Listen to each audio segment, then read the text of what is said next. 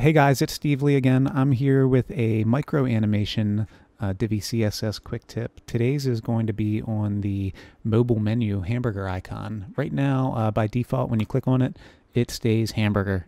But what we're going to do is we're going to change that so that when you click it, it toggles to an X. So to do that, we've got just 3 short lines of code here. I'm going to pop out of the cell view, and I'm going to go into the theme customizer and additional CSS area. And we've already got this commented up for you. You can find this down in the description below. It's a really short code. We'll pop it in there, and you can see this is the code here. And when we publish and head back into our website, I'm going to toggle this back to a cell phone view using Chrome's inspect element toggle device toolbar. And now when we click on the hamburger menu, it changes to the X.